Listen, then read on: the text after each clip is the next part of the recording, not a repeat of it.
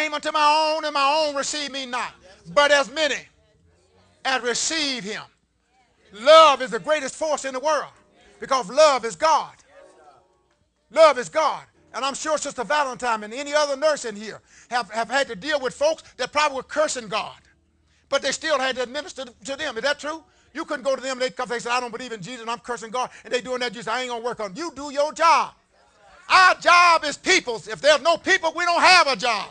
Go into all the world. All the world. Go into the world. And when you go into the world, you're saying what it's telling you, go to the dope dealer, go to the prostitute, go to the light, go to the have and the have not. That's the world. This world is not made up of just Christian. They're not made up of just folk look like us. The world is a conglomerate of everybody. And that's why the Christians, oh, Jesus, help me. I'm trying to, and I got to stop because y'all got me into my bag now. That's why the folk, they condemn Obama. Say he said he wasn't going to endorse the homosexuals, but he endorsed them. The man is the president of the United States. The United States is not just made up of Christians.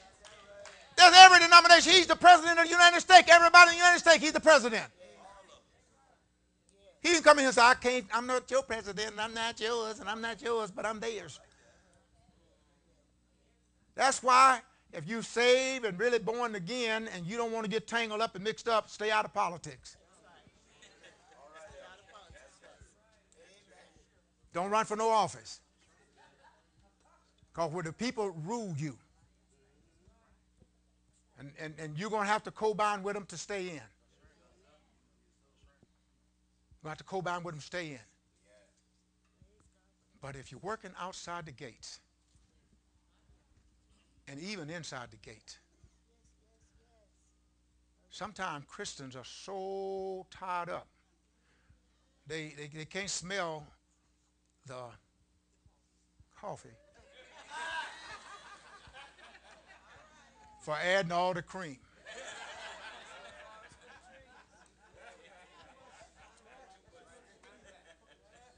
Sometimes if somebody come in dressed different from us, we ostracize them.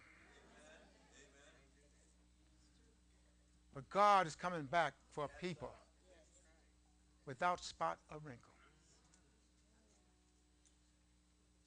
How would Philip ever got that eunuch saved if God hadn't told him, go join yourself to his chariot? Go join yourself to his chariot. I'm saying this and I'm closing.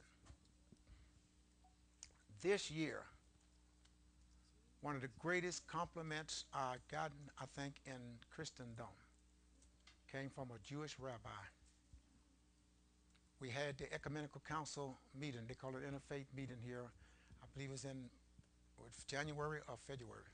When was that, Sister Robbins? February. And we had Arabs, Jews, Hindus, all of us came together. We met right here, Christians. And I was president of Ministers Alliance for 14 years. And we was getting ready to close. And the rabbi turned around and said, Dr. Hardin, he said, when you was the president of the Ministers Alliance, he said, you called us and asked could we have an inner-city prayer. And nobody would criticize anybody for praying what they believe. Because we know the Jews are going to pray a Jewish prayer, the Hindus are going to pray theirs, the Arabs are going to pray to Allah. And we will pray to God. Rabbi, I can't think his name, but he was the first one that invited us to the temple to pray. He said he had never had any other prayer in the temple prayed. He said he didn't even know whether they were going to put him out or not for having us there. But we came and we prayed, and we all prayed. I prayed as I always prayed. Everybody prayed. And we fellowshipped. And every 3 months we did that. And he said to me, so you know it's been over 5 years since you left, and we never had that again. He said that was one of the greatest eye-opener to me.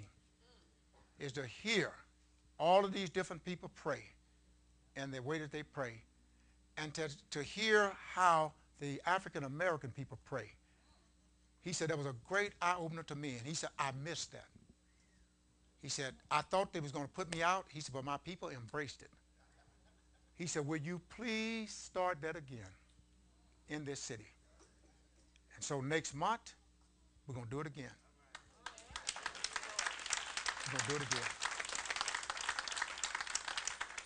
And what I said to them was, we don't have to agree on our theology, but at least we all believe in praying.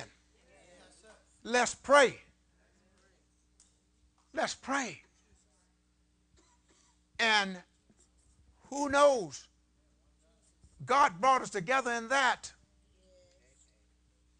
And so don't discount prayer. Don't discount prayer. Mother Teresa got probably more people, led more people to God than all of us in here. And she was Catholic. She led more people. She was able to reach more people. So let's stop writing off folk with a label. Let God do the writing off, and we try to sign up as many as we can. Does that make sense? Let's sign up as many as we can and stop writing off folks. Let's go outside the gate and start showing some love to children that their father have deserted them. They're in gangs. They're on drugs, on alcohol. Babies having babies. One of the things we ought to think about, I know you all going to get upset with me, but that don't matter. I'm aged now. I don't care about folks getting upset with me. But in those other religions that we say is not, they don't have babies getting babies. See, I didn't get no amens. The secular world don't have babies getting babies. And in our communities,